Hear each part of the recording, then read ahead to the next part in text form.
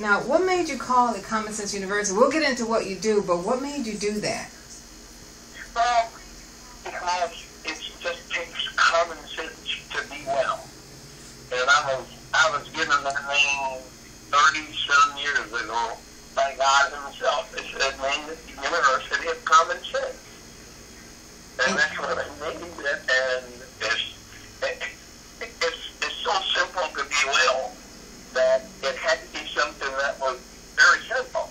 So that would really draw people if they knew that it was that common and it dealt with how we look at things. I want to just break down, you listed here, and I read it and have heard your testimony, that you've been free of cancer for 25 years. You had prostate cancer, correct? Yeah, 33 years. Has it been 33 years now? Can you just share, I know there are probably some men out there, I know men in class that I've had, and men in general that want to make sure that that does not happen to them. But can you, I know you went through a little bit even before you found out what the real answer was yourself. Can you share a little bit about that? Yeah, sure. I actually was diagnosed with prostate cancer, but remember, when I had my prostate problem, which I thought very seriously was cancer, but that's the word that they used to terrorize people. So I didn't have somebody, I didn't go to the doctor, and the doctor told me I had prostate cancer. What happened to me was, one day I was urinating at the end of the urine, came all this blood. No pain, no problem or anything like that. But I went to the doctor, and that's when I started my 5-year nightmare.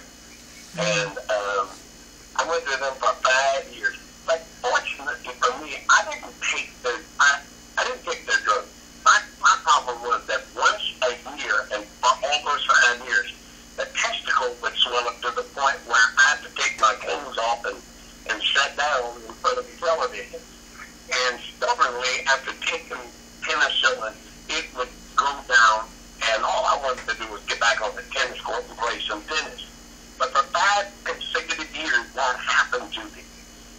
One morning after 5 years, I was actually walking out to my car, and this voice said, you have to take care of yourself. And the voice was so clear, I said out loud, I sure do. And I went to the clinic that morning and fired all 7 of my